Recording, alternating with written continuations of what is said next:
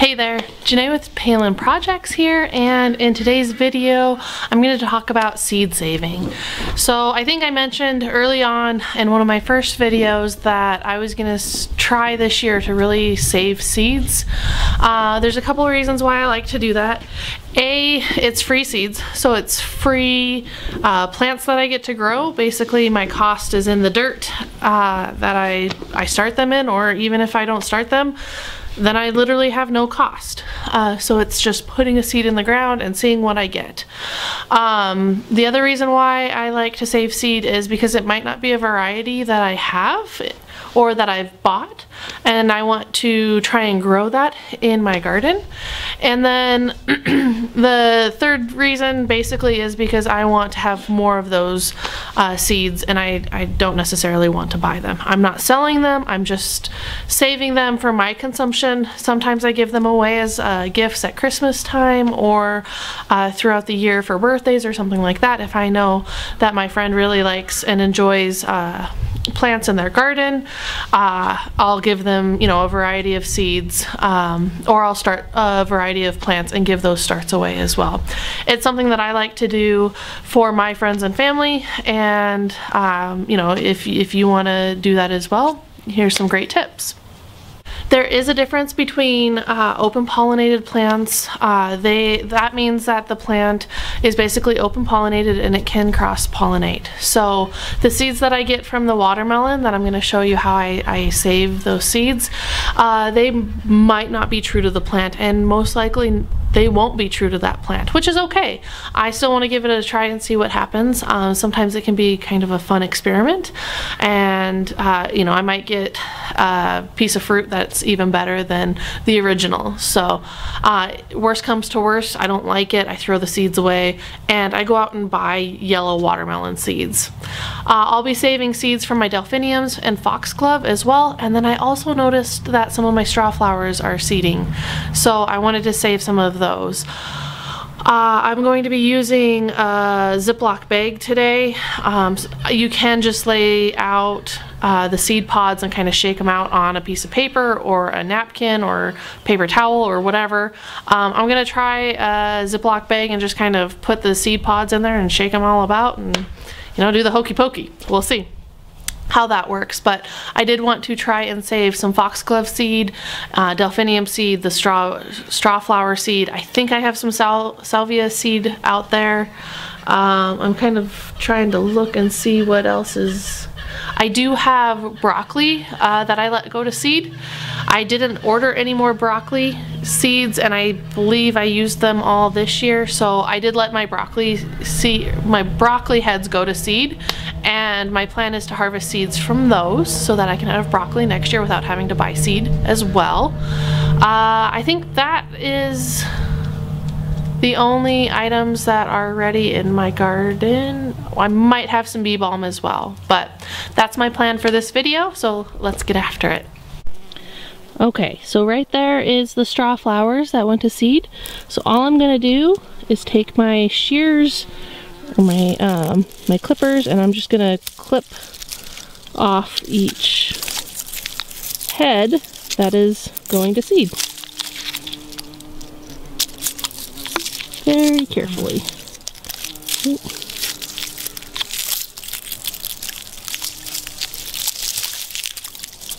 I'm gonna have straw flowers for years here. Oh my goodness, look at all of those seeds.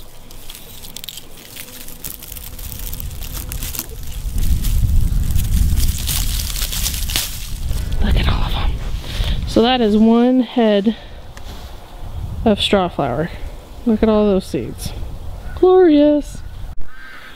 So these foxglove have been spent for quite a while, so I'm not sure how many seeds I'm gonna get out of them. I think most of them might have fallen, but we're gonna cut a couple stalks and see what happens. So same thing, shears, come in here and just basically deadhead.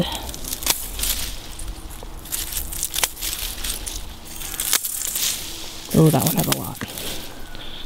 Okay, on to the delphiniums. Here's my spent delphinium, so I'm going to do the same thing as I did with the foxglove. Come in here and just take the basically deadhead. Just like that. And then go over here and just, see? It does spread seed all over, but I'm okay with that in this area. I would be okay with a wall of delphiniums here. So this is where I was going to collect the seed from the salvia, but I don't think any of it is ready, or at least not to the point where it's easy to pick. I don't know if you can hear the ducks. They are wanting their lunch. Crazy ducks. But I usually like to pick it a little later than this, just for ease of picking. So I'll give this a couple more weeks. I don't know. Let's go check out the asters. I think these guys got nipped by the cold, so I won't necessarily be able to get seed from them, I don't think, which is unfortunate. But there's a couple other good flowers, so I'll try and let the asters go to seed and see what happens. So I have 2 hummingbirds that are just loving this plain the blue salvia as well. So this is my bee balm, and this doesn't look ready yet either. So I'll give this a couple weeks and then show you guys how to collect seed from that. But I used to have 3 big bee balm plants here, and I over deadheaded them, and so I'm thankful this one came back. But if I look, yeah, these guys aren't even remotely close. I thought I might have a couple heads ready, but it doesn't look like it. So that's fine. We'll go and collect seed from what we have.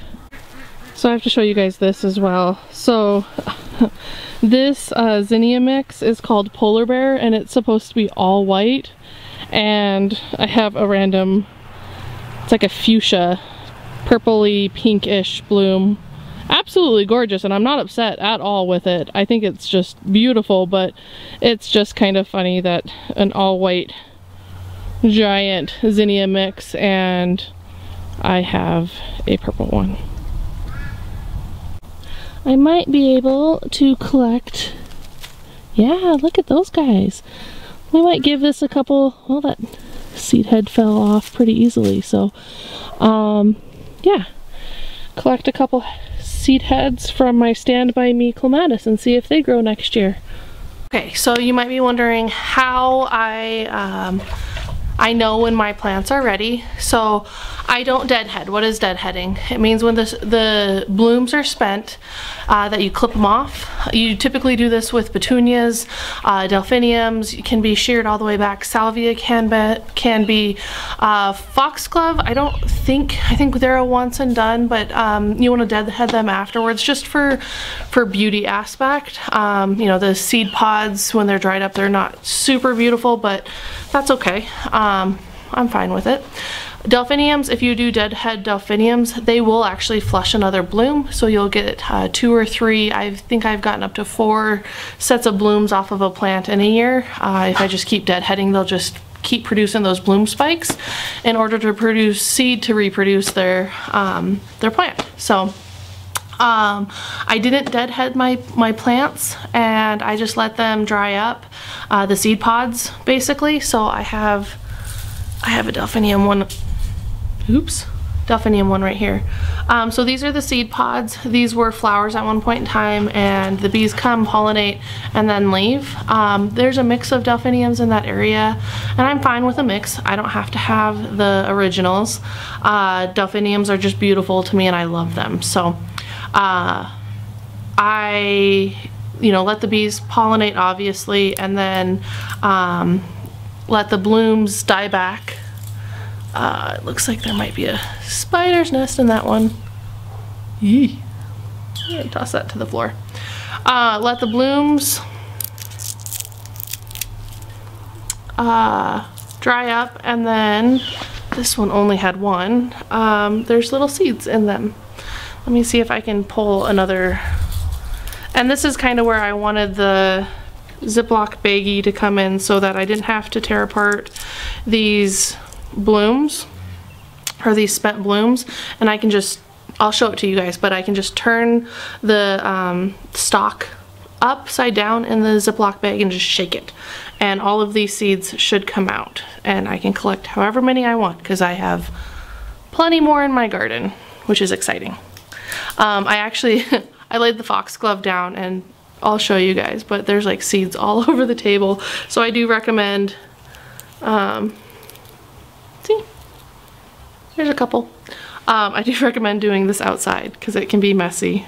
Justin, I saved a whole bunch of seed pods last year for the winter time, and I was going through them in the winter at our kitchen table, and it makes a mess. I mean, it's because you have all of these little bits and pieces of flour and spent flour, and they get everywhere, which is kind of funny, but I think it's a good time, and I would rather save seed. Not that I don't enjoy buying seed, because I do enjoy buying seeds and new varieties, but there's only so many seeds that come in a packet, and they can get rather spendy. But I do like to bring new varieties into my garden. The zinnias I didn't have last year. I had a mix of zinnias that I bought from a box store, but I have specific, queen lime zinnias and polar bear zinnias this year, and that's kind of fun to have. But I definitely want to save seed from those so that I can have them for years to come and not have to rely on a store to buy them from. So let me go grab some Ziploc bags though and show you what I'm gonna do. First off, look at all of those seeds. Just from laying these seed heads on the table. So those were the delphiniums. These are the foxglove, and foxglove seeds are really tiny, but I don't know if you can see all of those. These are all foxglove seeds sitting on the table. So I'm going to have thousands of seeds. These are all the heads that I pulled off of the straw flowers, and I'll put these directly into the little brown manila envelopes that I have for seeds. So those will go directly into those. I'm not going to play with them too much right now because of the wind. Okay, so it is a little windy, but this is what I'm going to do. I'm going to take each stem and shake it.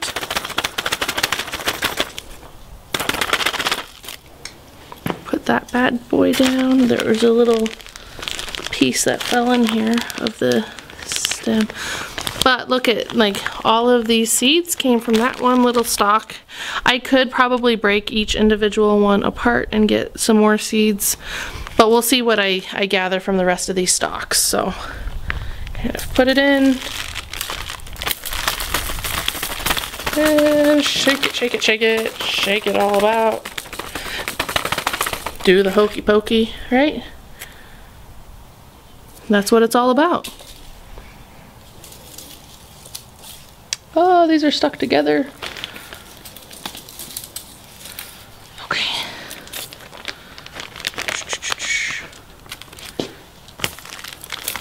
Shake, shake, shake.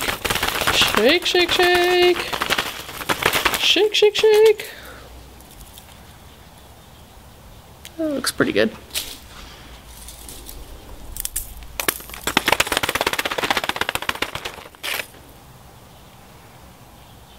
This one definitely has smaller seed pods, so I bet if I went through that one individually I would get more out of it, but that's okay.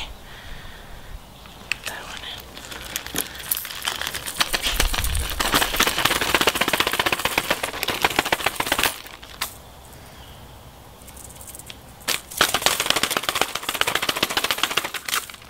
one in. Okay, so I'm going to reuse this Ziploc bag again, but I'm going to take what I have here.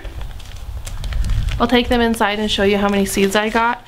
Again, I probably could have taken each individual seed pod apart and gotten a little bit more, but this is plenty, especially with what I have on the table. So I'm just going to scrape the table off and put those seeds in here as well. Now on to some foxglove. Let's see what I get.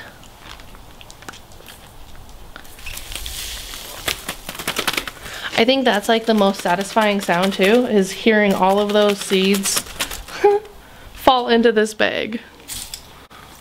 And don't make fun of me for saying bag. I live in Montana. We're basically Canada. Sorry, my Canadian friends. Not a joke to you. Definitely a joke on me.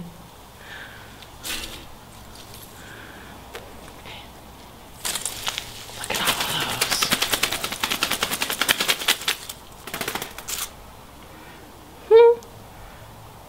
There are so many seeds in there already.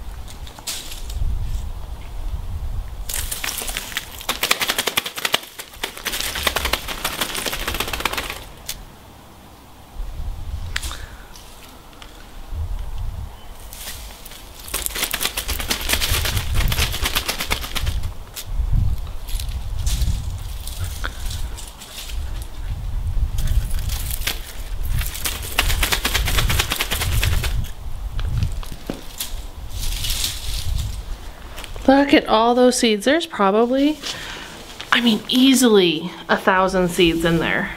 That is insane. And that doesn't count? What's on the table? I'll turn you around so you guys can see. All that stuff that looks like dust, those are foxglove seeds. So I'm back inside the house, and I have, we pre-cut up our watermelon, so every time we bring a watermelon or any kind of melon into the house, I cut it up and we put it into bowls. We just eat it better that way.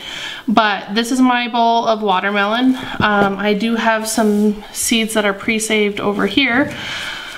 Before I get into the seed saving process of watermelons or melons or you know, squashes or anything like that, I did want to note that foxglove and delphinium are poisonous to animals. So my dogs, the cat, our poultry. I don't typically compost that stuff either, just because it's poisonous. So for watermelons, since they don't have a protective coating, I just simply pull the seeds out, put them in water, and then I'll pull them out of the water and dry them. So here's another one, and I'll put in the water. So hopefully you guys can see that a little bit. You can see there's 1, 2, 3 seeds in here. There's one seed that's floating. I'm going to discard that seed. If they float, they're bad. If they sink, they're good, or they're better. Let's put it that way. They have a better shot of germinating if they sink. So I'll put those on my napkin. Here we go. So I put them on the napkin to dry out, and then once they're dry, I put them in my little manila envelopes labeled appropriately. So I have yellow watermelon 2021, so I know the year that I saved them as well.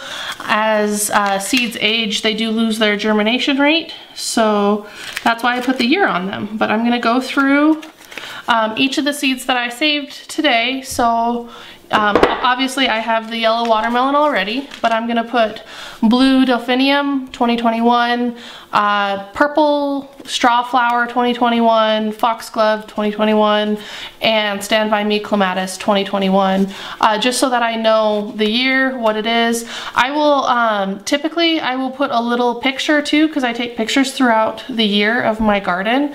I'll try and put a little picture here so I remember what they look like. So I have a descriptive element, and then I have a visual element of the seed as well. So I just you know, I find that that helps me when I'm picking through seeds in the wintertime to remember what they looked like and what year that I saved them. So That is what I'm going to be doing the rest of the day, is putting little seed packets together to give away to family and friends. I hope you enjoyed watching, and I'll see you in the next video. Have a great rest of your week. Bye guys. And just like that, all the seeds are packaged and ready to go for whatever I'm going to use them for. So I got 1, 2, 3, 4, 5 straw flowers, 1 Stand By Me clematis, 1, 2 blue delphiniums, 1, 2, 3, 4, 5 foxglove, and then 1 yellow watermelon. Honestly, I probably could have created more, especially of the foxglove. All I did was I reached in and grabbed like a pinch and then put the pinch in each of the little containers, and that's more than enough seed. I probably put a couple hundred seeds in each packet. So, but that was my first haul of seeds for the 2021 season. Woohoo!